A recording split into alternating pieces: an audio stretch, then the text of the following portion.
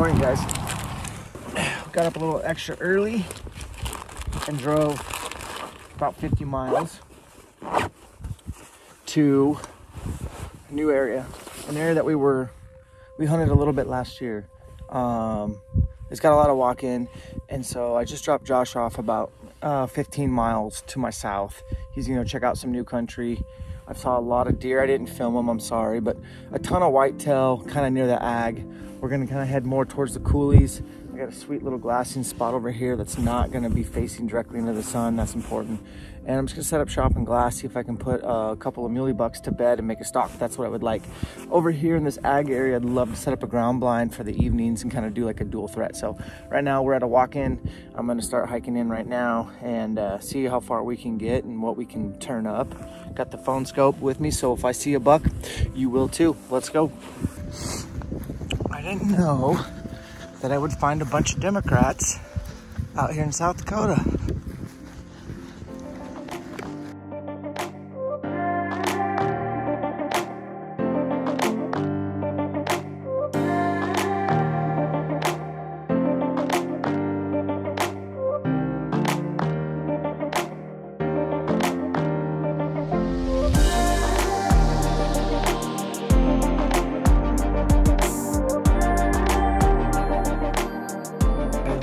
So many deer from this vantage spot, and I'm just right into breaks. I love it. This is awesome.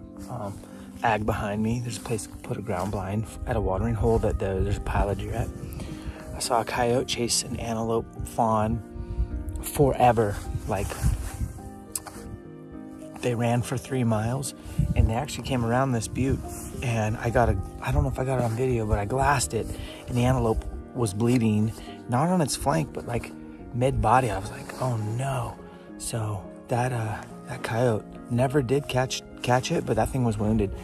Hope it makes it, but you know, it's tough to root for the bad guy, but everyone's got to eat. So anyways, I'm gonna keep filming. Hopefully we can find a shooter buck. I'm pretty encouraged at this spot. The suspenders are on. We are getting serious, and yeah, just spent the first couple days scratching the surface, seeing a lot of activity, and just trying to put those pieces together and get a stalk in. Stalk in per day is kind of my goal. 1 stalk every day, and I think if I can do that, I'll go home happy and hopefully with a cooler full of meat. So we're gonna get back to this glassing knob I'm really excited about. It's the best spot that I found last year. I got that going for me. Appreciate you guys for watching, hanging with us, and you know, Dan's kind of got this wild eye in his look, which typically means something's gonna happen. I can't make any promises, but we're gonna try hard. That's the promise I'll make. Hey, I got a buck feeding my direction.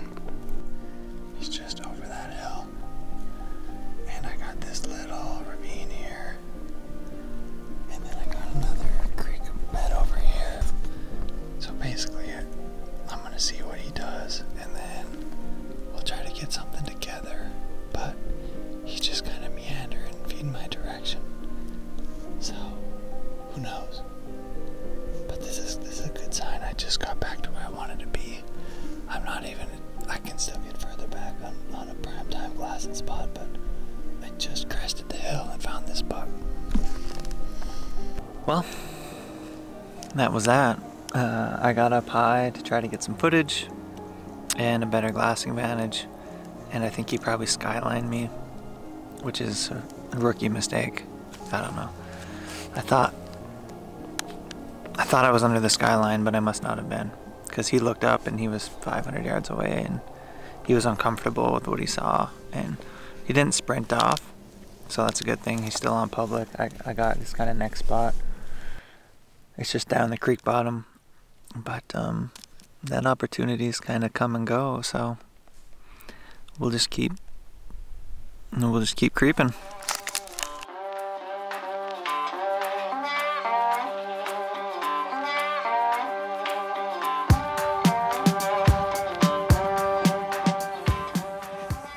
Hey guys, I've glassed up a lot of deer. Haven't seen 1, 2, 3, 4, 5, about 5 different bucks. The best being the furthest away. Of course, they look good when they're walking away from you, but I did get one bedded.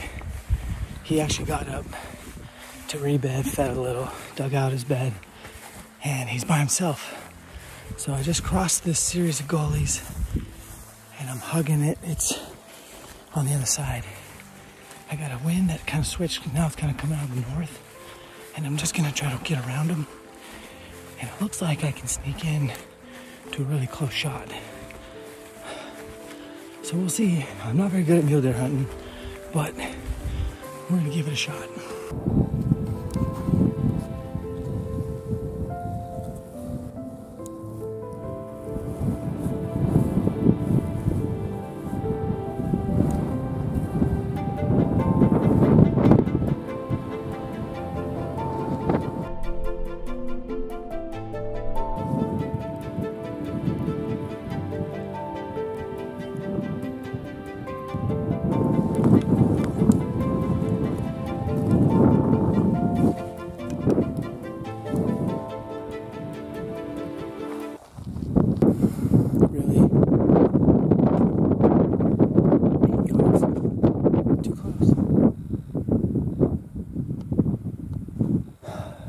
Waiting for a gust of wind to pull my bow back. Okay, a little update here from South Dakota. This is where I was standing. This is where the buck was bedded looking away. When I got here, I realized I was way closer than I thought. So I went back to here and adjusted my dial to 20, hooked on, turned, and now I could see his head was looking my way. I got a good wind, and I was just like, okay, if he just turns his head and looks back, I'm good. But he never did. He stood up, I pulled back, and he bolted. So this is called getting too close. Still working on my mule deer game. Got a long ways to go, but that's a 13-yard shot almost. All right, guys, I just spotted a buck back here. A nice buck, 661 yards. He slipped behind this dip, and I kind of lost him maybe 20 minutes ago, and I'm pretty sure he's bedded in there. And I've actually had some of my best luck in here. Just when they do that, is like still hunting my way in there, not knowing exactly where they're bedded, but just having a good idea and slipping in. So I'm gonna try that play, and yeah, wish me luck.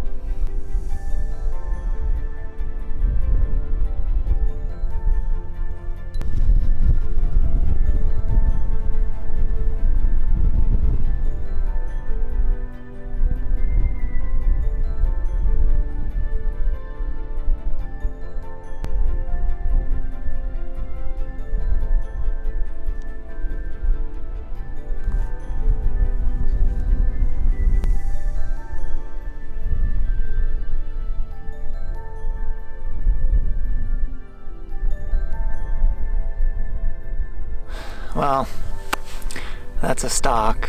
I didn't have a lot of light, and I'm a long way from the road, so I just wanted to make a play. It could have worked, but it was kind of a long shot, and it didn't work. It just didn't work. The mule deer were too far away when I crested the hill, and I just didn't have any topography to hide between me and them. So got this sunset. South Dakota sunsets are awesome. So we'll walk it out, and that's a wrap on today. But I think we got good news from Dan. I think so. I'll let him tell you more about that. Alright, we got a stock number 2 coming up. Alright. We're gonna be straight above him. He's about, I don't know, 40 yards out, and then straight off the shelf. His buddy saw me and bounced, but it's so windy he didn't know that. So hopefully he's still there.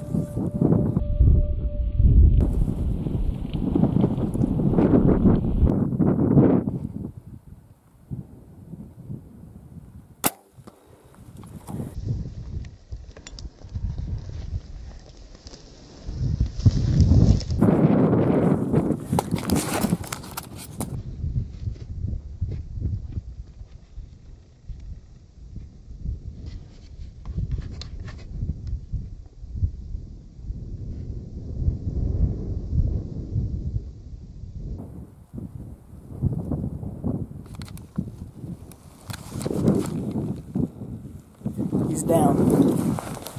I don't know if you guys got that on camera or not, but I just shot him for 25 yards. He's down. I just saw him go down. That's a cool looking buck, man. Go check him out. I didn't see that other deer until I shot. Didn't know that deer was there. Oh man, that was so cool. What a cool morning.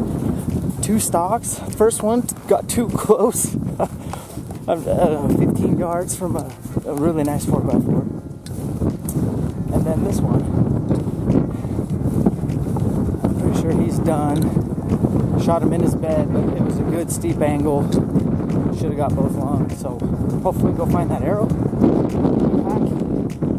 Okay guys, in shed hunting we say ATL as they lay. It's how they found the sheds. This is my arrow ATL. This is how I found it after the shot today. Stick it in the ground like that. It was a steep angle. We got, I think we're gonna go look for this buck and probably find him.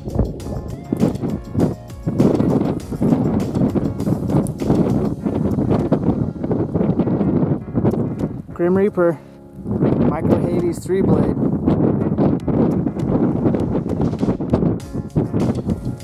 Should be a fast recovery.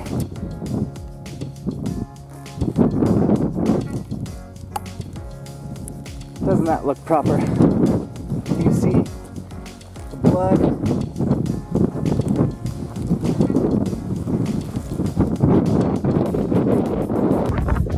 Okay, so I shot him in his bed right here. I was right there, 25 yards deep downhill. You saw the arrow. He actually got shot and ran uphill. Off. So let's go find this blood trail.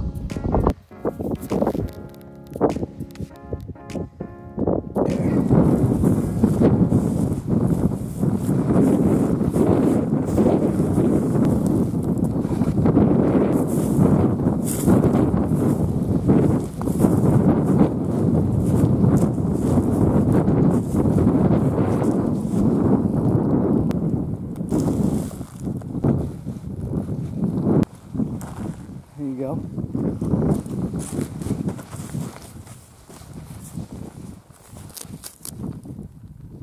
There he is. Big buck down, folks. How cool is that?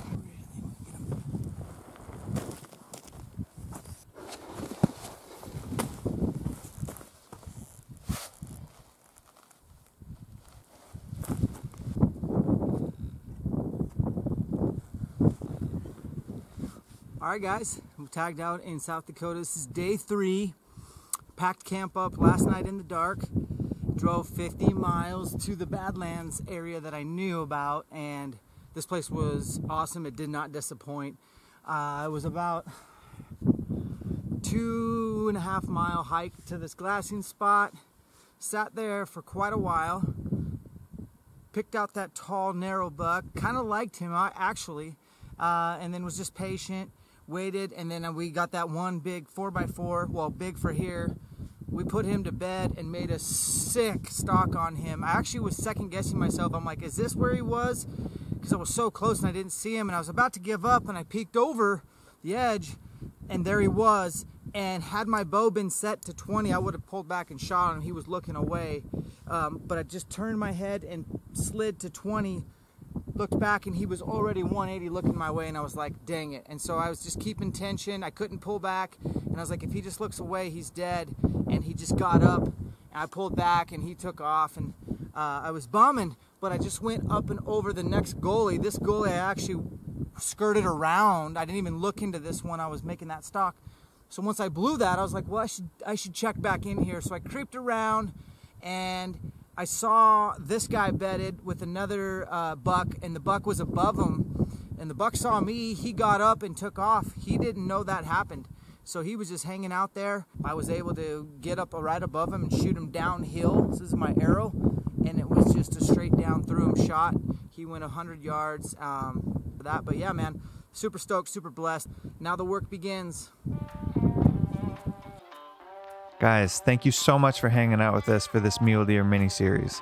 Hopefully you had as much fun watching it as we did making it. Spoiler alert, nothing else was harmed in the making of this series, so we're gonna drive back to Washington State, but we still have Washington whitetail tags. Thanks for hanging out with us. Subscribe to the channel if you're not already. We're trying to push it to 100K subs this year. We're bringing you regular weekly content. We are signing off from South Dakota. We will catch you back here for the next one.